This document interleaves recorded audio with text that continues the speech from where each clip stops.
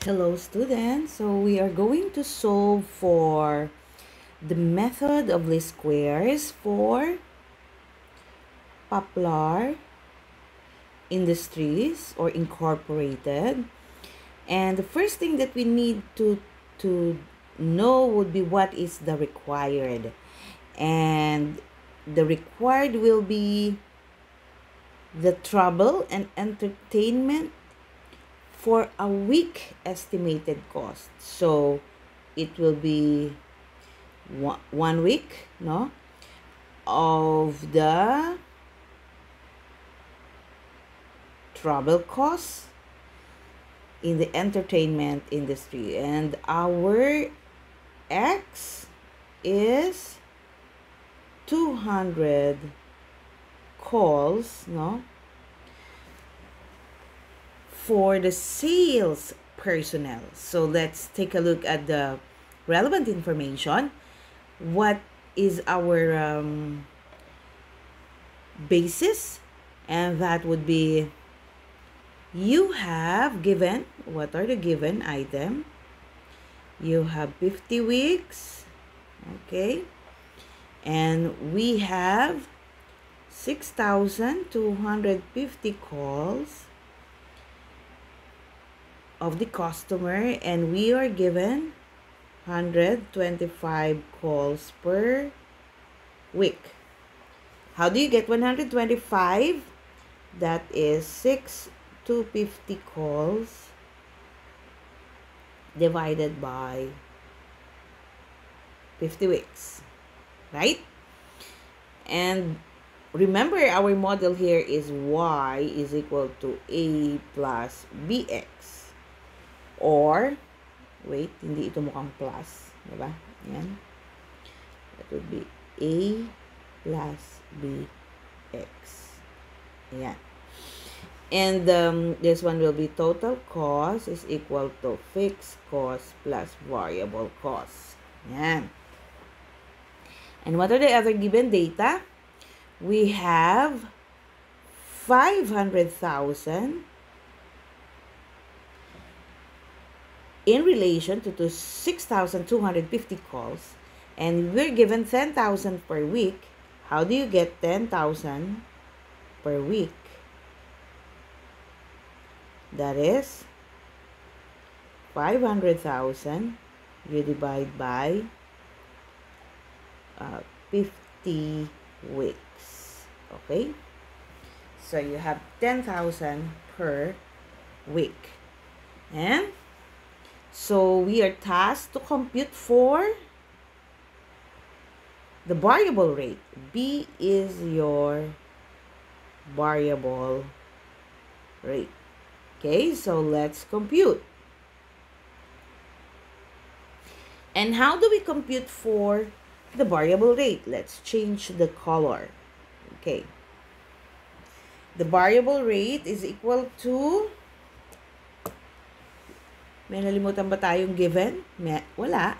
Ito na, kailangan na natin to. Call deviation, no?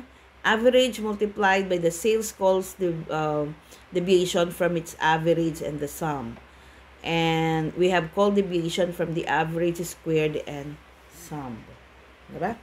So, B is equal to the summation of x sub I less x bar multiplied by y sub I less y bar, okay, divided by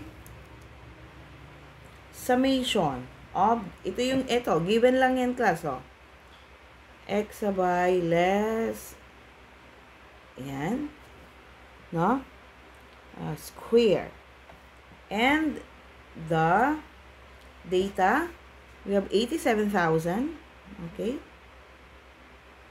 we divide by 1,450. Oh, come on, you compute. How much? That would be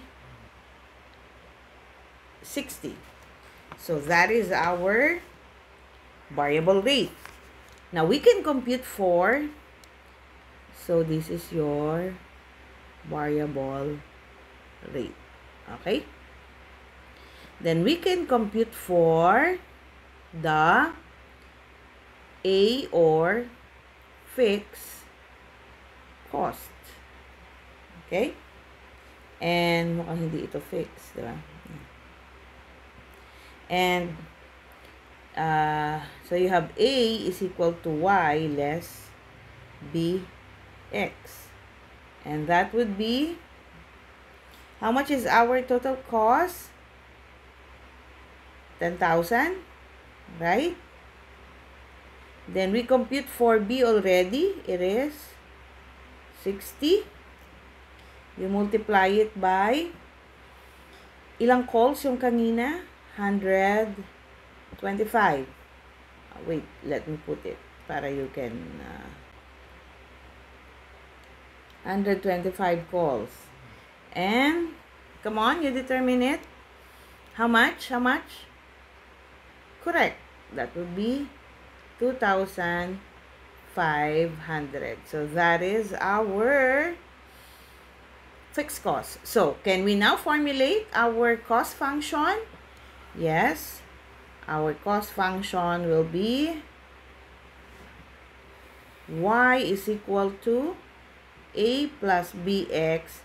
So total cost is equal to fixed cost plus variable cost.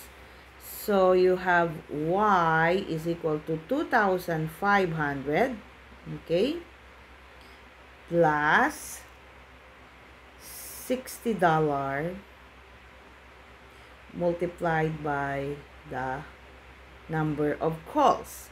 And we are tasked to determine how much is for 200 calls. So let's determine how much is for 200 calls. So Y is equal to 2,500 plus